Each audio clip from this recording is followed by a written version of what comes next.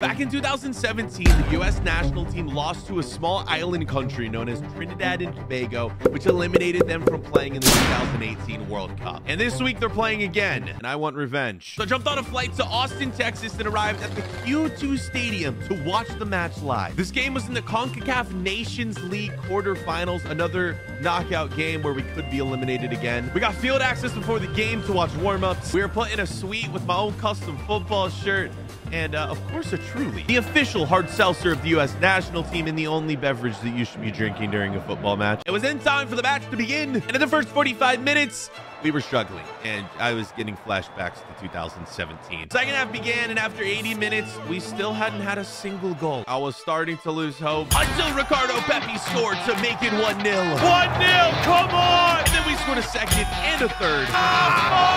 The revenge against Trinidad was finally complete.